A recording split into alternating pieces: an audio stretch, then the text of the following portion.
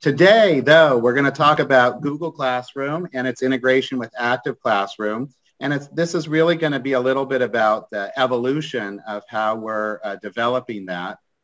So I'm going to start off by sharing a couple of videos with you. One, the current help video that we have that describes how we connect Google Classroom to Active Classroom. And then I'll do a new one, which is what you're going to see, all the functionality that you're going to have when you come back to school in the fall. So and then I'll do that step by step and walk you through that. So you'll have a really good sense today of how to link Google Classroom with Active Classroom, and we can talk about some of the ways that might work for you.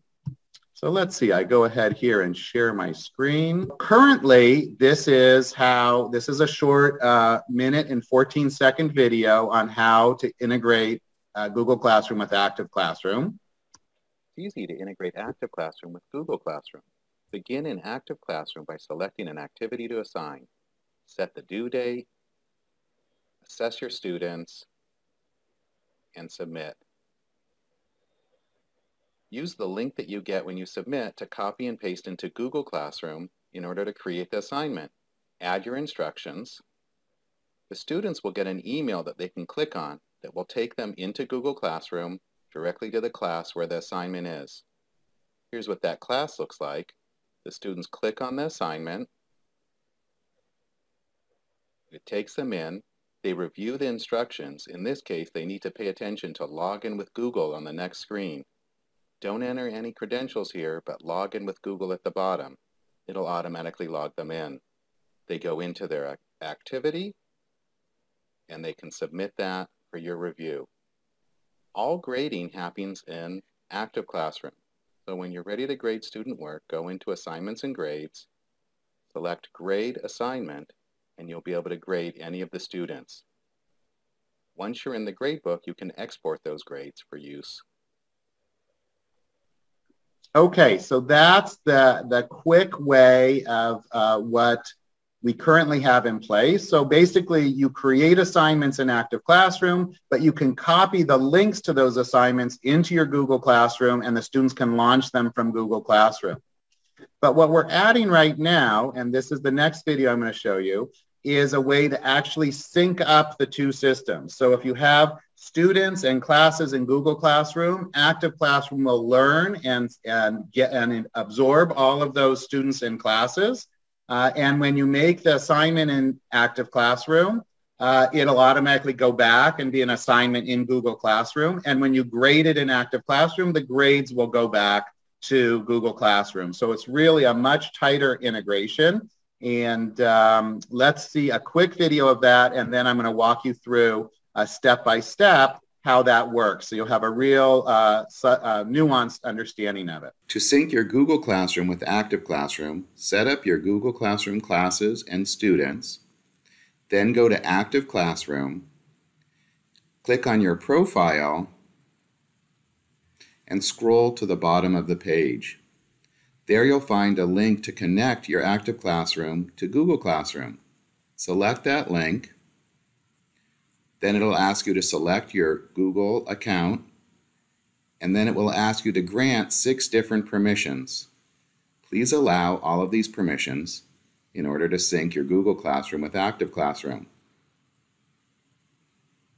Once done, it will give you a summary of what you've agreed to. Review that and allow the connection between Google Classroom and Active Classroom. Then go back to your profile page, scroll to the bottom, and synchronize your Google Classroom account with Active Classroom. This will bring over your classes and students that are already established in Google Classroom.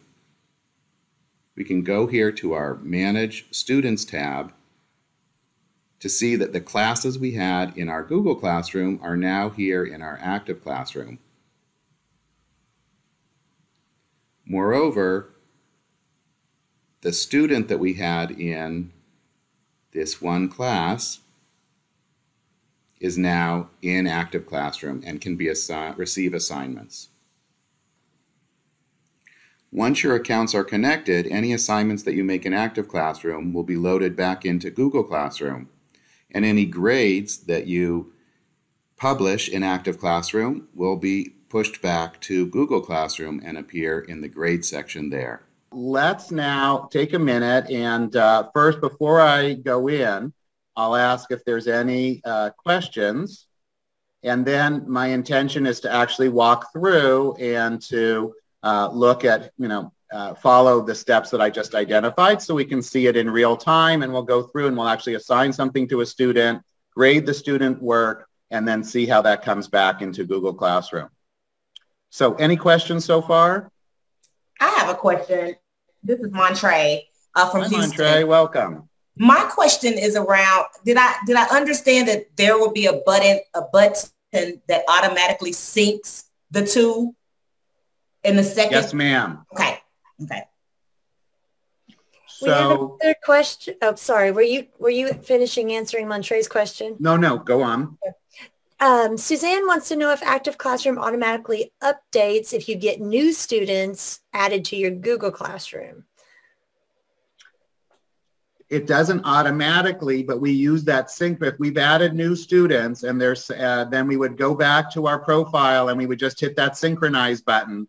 So it should be able to bring in, and any changes that have been made in your Google Classroom world, as long as you go into Active Classroom and synchronize, that should bring in any new students, or if you created a new class, that should bring that in as well. So using the synchronization feature does allow you to bring things up to speed. It'll be automatically synced at night for most regular procedures like the grading and the students and the assignments. And well, the assignments happen in real time, but you always have that manual button to be able to synchronize as well. What I'm going to do here is I'm in Active Classroom, and I'm going to delete the classes that I have in Active Classroom right now so that we can then sync them up and see that they come from Google Classroom. So right now in my Active Classroom account, I have no students and no classes. And what I want to do, though, is I need to make a connection between my account. Before I can get the information from Google, I need to go to my profile. So I can click on my avatar up here, or my name.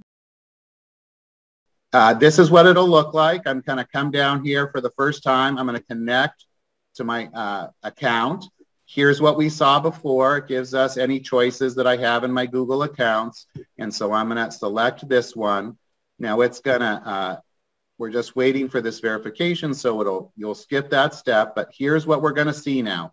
We're going to be asked to accept these 6 different permissions, or to grant these 6 different permissions, so that Active Classroom can talk to Google Classroom and can share data with Google Classroom. So once we've accepted all 6 of those, it lists what we're doing here. We're going to be sharing coursework and grades, email addresses of students, class rosters. We've accepted all of that, and now we're going to allow that. And it says, great, the Google Classroom account has been linked. Okay, it's linked, but let's just double check again here. I'm going to go to my Manage Students and Classes. I still don't have any classes or students. But now what I can do is I can go to my profile and scroll to the bottom of the page. And now I have this, now that it's been linked, I have this synchronize your Google Classroom data. So I'm going to click on that. It gives me this little warning because we need you to know that Google Classroom only deals with grades on a numeric scale of 0 to 100, whereas Active Classroom, we allow you to do letter grades or percentages or all sorts of different things. But everything's going to be converted when it goes back into Google Classroom. So that's why we come up with that little note there. Now let's go back and look at our Manage Students area. And look at this. So those classes came in, they're loaded in, and let's see if I remember correctly in my Active Classroom Fellows, I have the student here who's there ready to receive assignments. So just by accepting the permissions, making the connection to Google Classroom, and then doing the synchronization, it brought in all of the classes, and I just had the one student, but it'll bring in any of your students, and they'll be in those particular classes. So let's go ahead and make an assignment in Active Classroom to that student so we can see how that works. And I'm going to go here to my activities search. And let's see, I want to find something. I like these Power Basics because I know they have quick assessments and I can be successful. So here is a Power Basics unit on the rise of dictators in Europe. This is a reading with short assessment questions. I go to assign it. And we don't have to assign the whole thing. I'm just going to assign one reading on Italy and Mussolini to the student. I'm going to give it a due date of this Saturday and an unlock date of today. And I'm going to go in here and I'm going to assign it to my Active Classroom Fellows course. And I'll put in a note here. Here's where we put in the instructions.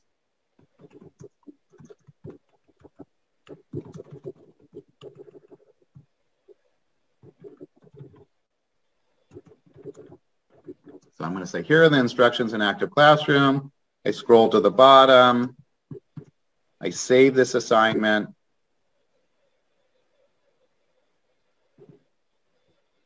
And it should give us a little green logo. And there it says, great, well done, your assignment's been saved.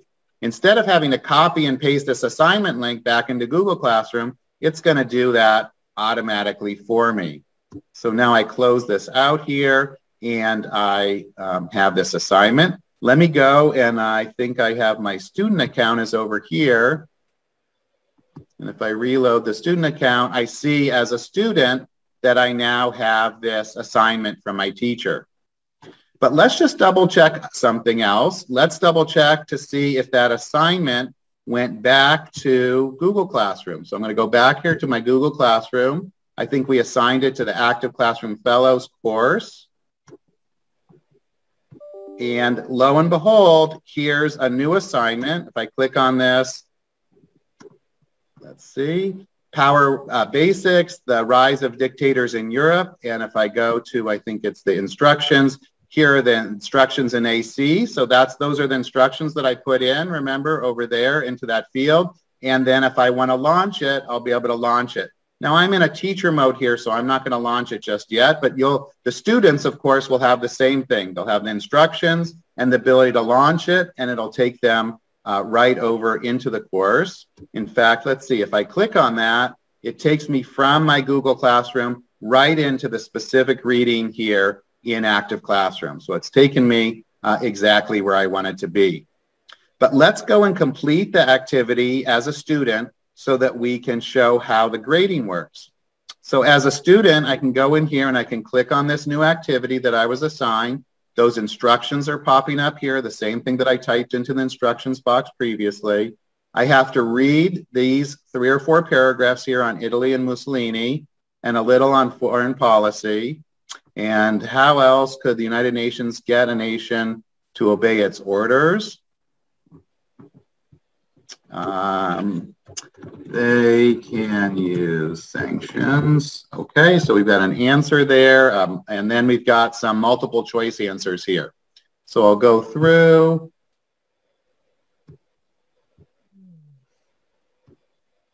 And let's see, I think they were in Ethiopia and the League of Nations, war crime trials, and so I just selected things. So now as the student, I've completed this activity. I'm going to turn it in as a student, confirm that I'm ready to turn it in, and it'll mark up exactly when it was turned in. So I turned it in on April 15th at 3:21 p.m. It's going to my local time. And as the student, I can still see the answers that are here, but I cannot change them because I've turned this in already. Okay, so let's go now back to our teacher account that I have here in another window. And here's my teacher account. And I'm going to go to my main page, and it's going to give me a notice under recent activity that all the students have completed the rise of dictators in Europe. So I'm going to go in there. I can just click on this. It takes me right into the grading interface. Okay, don't tell anybody. They might revoke my doctorate. I only got 2 out of 6 here. But let's see. I think, this one I didn't get credit for yet. So I'm going to change that. And as a teacher, I'm going to increase the value of that 1 to 2 since it was a short answer. And okay, so I got a couple wrong. I'll have to live with that. And so we've got 4 out of 7. So we can leave it like that, or I can change it into a grade, or I can change it into a percentage. But when it goes back into Google Classroom, it's going to do a calculation and figure out what percentage this is out of 100. Okay. Now it is graded, but you won't see it in Google Classroom until you publish the grades. And that's true for everything in Active Classroom. You have to publish the grades for students to see them.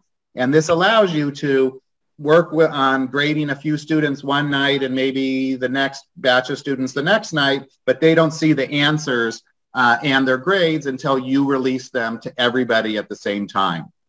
Or you can do it sequentially, but we give you that more granular control. So I go to my grade book now, I find here's that lesson, and I just click on this little red button here that says Publish Grades. Okay, and it says my grades were successfully published. And so that means that the student can now go back and see their grade. So I'm going to show you the student, what it looks like for the student in Active Classroom. And let's see here.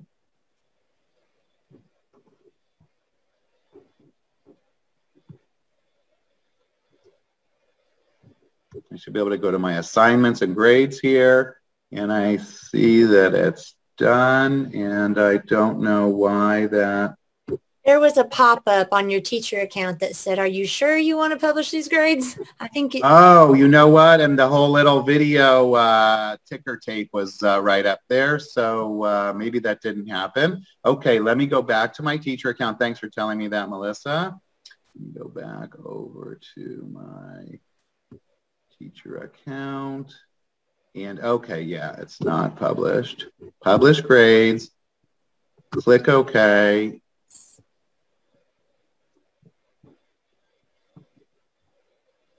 Okay, it just took a minute. Now that's green. Okay, good. And then as a student, I can now go through here and I can reload this page. And it shows that I've got 4 out of 7. And if I wanted to see, well, what did I get right and what did I get wrong, I can go in and I can see that here in Active Classroom. Okay, that said, let's see what happened over in Google Classroom. So we're going to go back over to Google Classroom. And we'll go back here to student work. So here's the student work for this. And it turned that into 57.14 out of 100. That was the equivalent of 4 out of 7. So that's how it appears. And the work is graded there. And you can see that if you want to go back to the assignment itself, the student can go in, but then you can mark this off as graded within your Google Classroom interface. So what we were able to demonstrate is the way to sync our accounts, to bring over the classes, to bring over the students that did not appear at all in Active Classroom, then to make an assignment to the students in Active Classroom, for the student to complete that in Active Classroom. And once again, this is the important thing. You're using Google Classroom as your sort of master organizing tool, but still the work that students are going to do is going to happen in Active Classroom. They'll just get a link to go over to it. And if they're signed in, it should take them right in from their Google account, or it takes them to the sign-in page and they just say sign in with Google. They shouldn't have to present any credentials again. And then they go in, they complete the activity in Active Classroom. The teacher grades it in Active Classroom, but then the grade does go back to Google Classroom automatically, and we saw that happening in real time. So that's pretty much how it works, and it'll make it really convenient in terms of both managing students and assignments. We've got some good questions. Are you ready? I'm ready. Bring them on. So I'm going to go a little out of order just because this particular one relates to what you just did. Will it give correct answers for the incorrect responses so they can learn from their errors for what they missed? Right.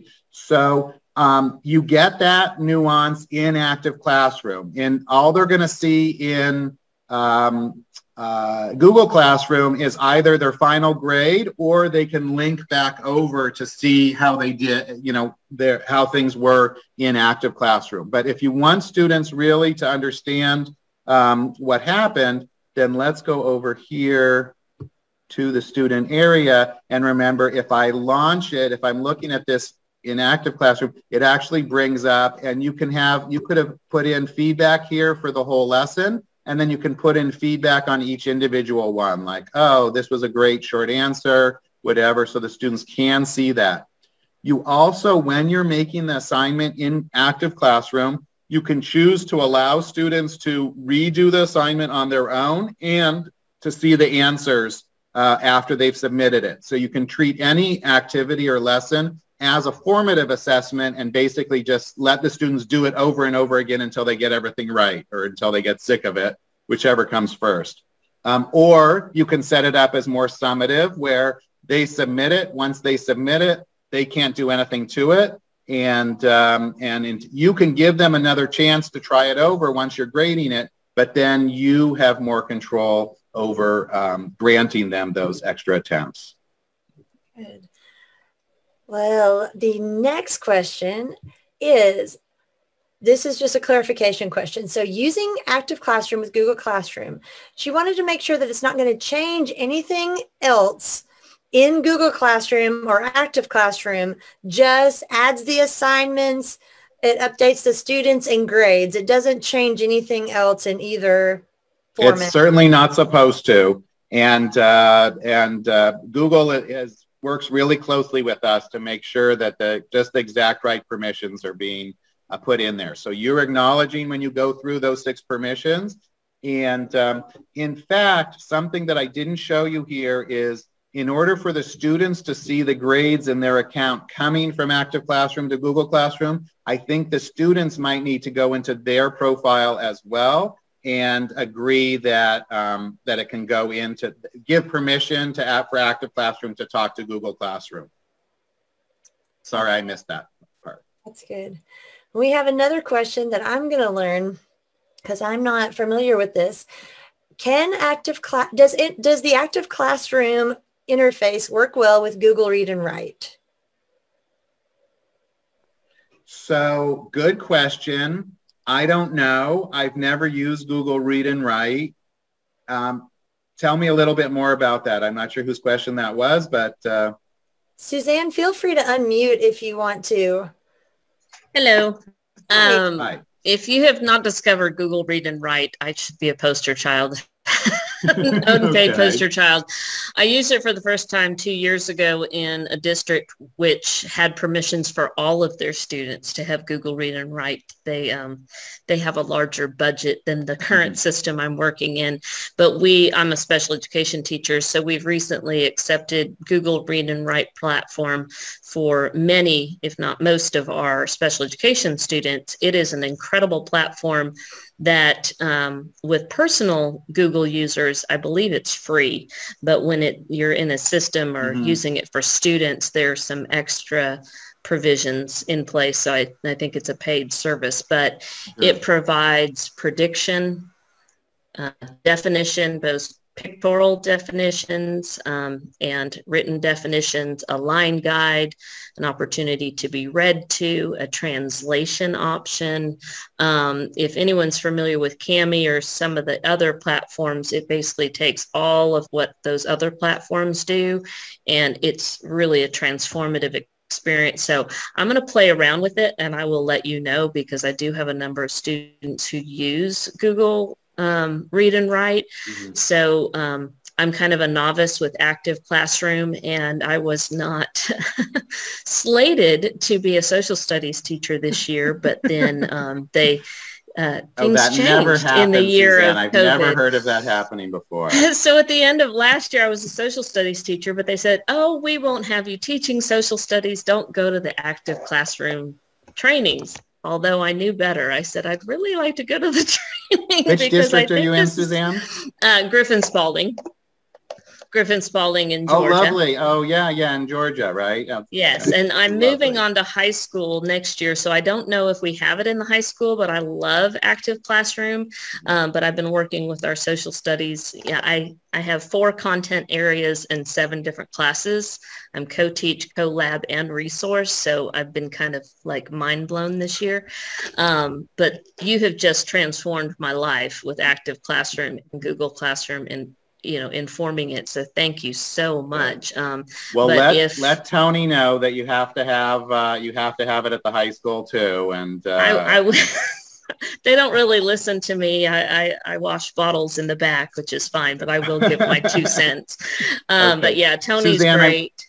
I did want to show you though. So there's a lot of Google features and functions that need to be integrated separately. Like we've had requests to integrate Google Drive where students can store their files. And I know we're working on that and that's on our to-do list, but that's not part of this integration.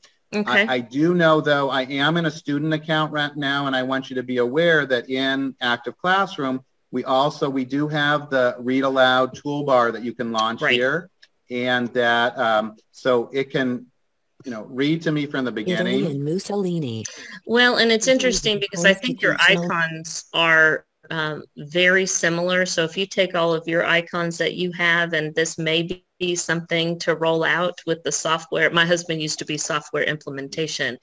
So we can talk offline too, because it looks like everything you offer is what Google Read and Write offers as well, in addition to some other features. So I think it would be great if they, synced up completely, because there's a highlighting feature. Do you have highlighting? Here's our translate feature. Okay. So I can translate it into 30 different languages, and then it can read to me. I think it's translating to Spanish now. Do you have highlighter? Yes. We have a highlighter as well. It's not part of this toolbar, but we have our little highlighter here. Okay. So if I thought this was like a main idea, I can click on my highlighter and I can say, oh, this is a main idea. This is supporting evidence. We also have the ability, when you're creating your assignment, to customize what markers you want. So if you wanted to create a blue marker that's vocabulary I don't understand, you can do that as well. So here's how we're able to highlight that. I could add a note to it, and then once I save it, it goes in over here. And then a teacher can go through and they can view all the student work, and they can flip through student by student and look at how each student has marked up or annotated their work. And then the teacher can double click on that annotation and give them a response, even if they wanted to, oh no, this isn't really the main idea, try it again, or whatever feedback you might want to offer. There also are things like what you were saying before, the picture dictionary here. I guess that helps. I don't know. I've never been a big fan of that one, but a lot of the same functionality that you just mentioned. And a word dictionary, which is read to them, a text dictionary. Right. This one here. So government. Well, forgive me because I'm a novice. I didn't want to speak very much because I know others have already gone through most of the other trainings, but I wanted to grab this training and try to catch up. For your kids too, that settings with offers, you can change the highlighting color. So if students are particularly, they'll focus more on different colors, you can adjust the colors. There's a lot of things in the settings. If you get a chance to play around with it, I think you'll really enjoy that for your kids. That's great. And do try to play around with Google Read and Write and see it'd be interesting to see some of the differences. Absolutely. One of the things that Google Read and Write does with their highlighting feature, which I like, is you can designate the colors. I like how you can choose what the designation is on Active Classroom. Does it collect them by color? No, it'll put them in over here according to just, I think, sequentially where they are on the page, and then you can jump around to them. Like, for example, if you were doing ELA and you wanted them to do all of the verbs in blue, all of the nouns in green, or all of the, it has a highlighting circle, looks like a recycling circle, and it will pull grab all of those and create a vocabulary list with the definitions of those terms. And so that's nice. A really cool We feature. gotta So work on that one. I'm thinking, I'm also a pastor, so I think I'd like to officiate the marriage between Active Classroom and Google Read and We'll Write. bring you on Because board. there's a lot of good features in both, and I love when things inform each other. So I just appreciate getting to share with you all. So thank you. Cool. Okay. Melissa, any other questions on topic or off topic? No, I think we're good. As far as what's in the chat, it may have we'll open it up at this point. Suzanne, Andrea, Montre, if you guys have any additional questions, Melissa and I are here at your service. Suzanne, hi, it's Montre from Houston. Quick question. I've used or have seen it in use. Let me put it like that. The Google Read and Write. Am I remembering correctly? I think that it does voice to text. So it does. Okay, that's what I thought. I thought it does voice to text. It lets you record, like if you, with special education, if you're doing progress monitoring and are trying to get their reading rate, you can assign them a passage and it will record them, so then you can listen to it later. So then you have additional data to compare. And one of the things I did this year was listened to something that was, I followed my 6th graders to 7th grade, and they got to see some of their progress, and it was fantastic. So there's just a lot in there that's really, really good. Oh, and the other thing, do you all have a line guide in yours where it has the line, the shaded line? That's one thing that has really been, especially for our SLD and legally blind students, you know, the magnifier is great, but having that line guide and it's just shaded, so what they're reading is really bold, and it's awesome. So you saw that when it does read, you've got Italy and Mussolini. It does highlight it with the colors there, and you Right. can go into the settings here and you can change the speed of the voice, you know, what colors it is, and how some of those things are affected. And here's a sample of all the translations. So I have it set up as English to Spanish now, but I could put it into Hindi or Hmong or Japanese or Korean. So, well, maybe Andrea Mantra and I can be your deployed staff, since she's in Texas and I'm in Georgia. Yeah, no, we've got good coverage here, and Andrea's up in Nebraska. We got okay, so Andrea's there. Nebraska, Mantra is Texas, I'm Georgia, and I'm from California. So. Okay, great. That's Suzanne, awesome. what part of California from? Well, I claimed the whole state. I was born and raised in the city of Orange in Orange County, and my father retired to Roseville. So I married into the South. Orange is so adorable. They've really redone the old downtown there, and I guess with Chapman College there, they've really put in a lot to it. Wow, and that's my alma mater. Gem that is. That's my alma mater. I was at Chapman when it went from Chapman College to Chapman University. So. All right. That's awesome. And look at Montre's got her Golden Gate Bridge background on there. Excellent. All right. I appreciate the ease of the synchronization. So I know sometimes the teachers, they don't want to do a lot of clicks. They kind of want things to be a little easier. I think that this is a big win. That's why my question was around, does that one button kind of do it all for you? Mm-hmm. And as you showed us, it did. And I'm telling you, they don't necessarily want to do a lot of clicks. So if you have something that's kind of easy, quick, I can pull it all together. I don't have to get rid of the Google piece, the Google Classrooms, because I love it, right? I don't have to let go of that. Mm-hmm. But I can also incorporate the Active Classroom. I think that's a win.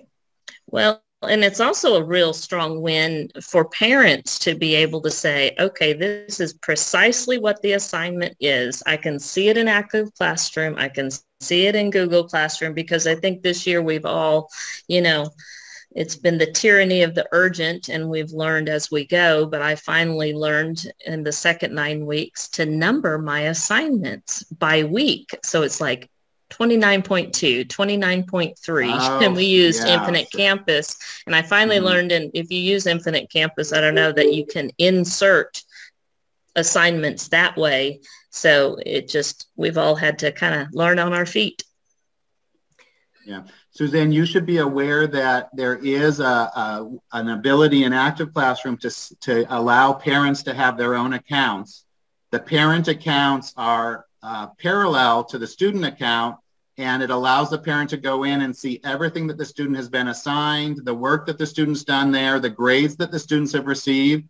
It basically has full functionality, except for the ability for parents to actually answer the questions for the students. Well, that's good. And we've had enough of that this year too. I'm just going to click on my profile up here in the top corner, and the same page that we use to synchronize should have, oh, I'm in my student one here, just a second. That doesn't have it. Let me go back out to,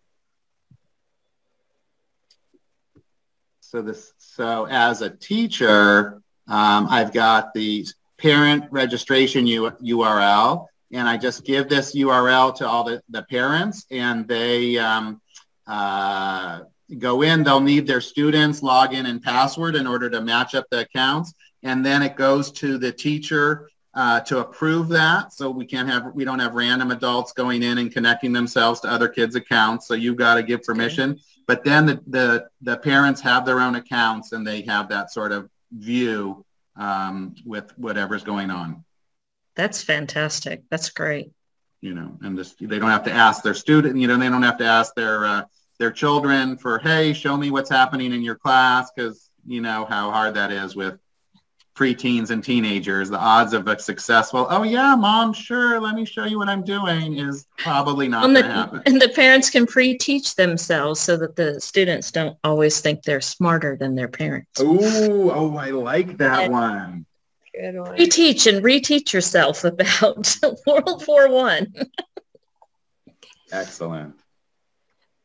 So any other questions? And, we're here. We could go off in another direction if you guys are new to Active Classroom. And Andrea, I don't think we've even had a training for your, did we do a training already for your district? The high school has. We haven't done a full district one yet, but we got a little taste of it at the high school so that we could kind of start dabbling a little bit this spring as we're finishing out this school year, getting ready for next school year. Okay, well, we'll have the opportunity to come back and visit with you guys in August if you want, and then we'll have the curriculum maps, and that's really going to help you see how we've sort of paced out your curriculum for you, and it'll make it a lot easier for you to understand how to use it.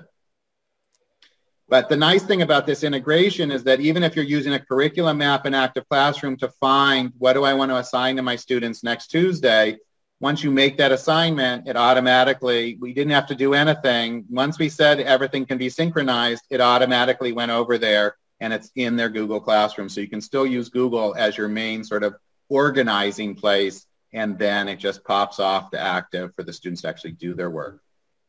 So real quick clarifying question, when you set up that assignment for when it's released, it'll automatically release at that same time to Google Classroom, right?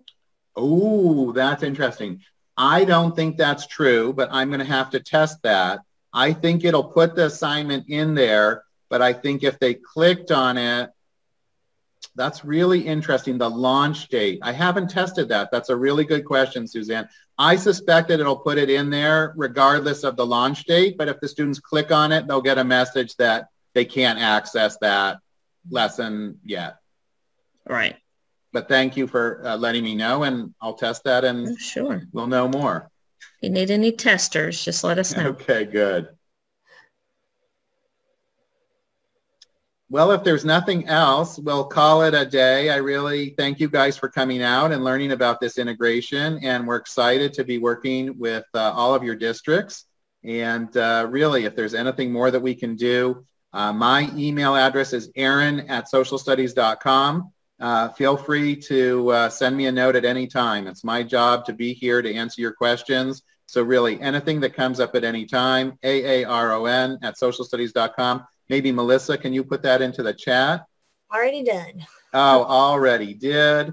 And that's it. We're available 24/7 to answer your questions. We sync like Google and Active Classroom. That's right. That's right. I love it. I wake up at 2 a.m. My phone gives a little it buzzes, and that means, oh, there's an email I've got to answer right away, and I'll do it.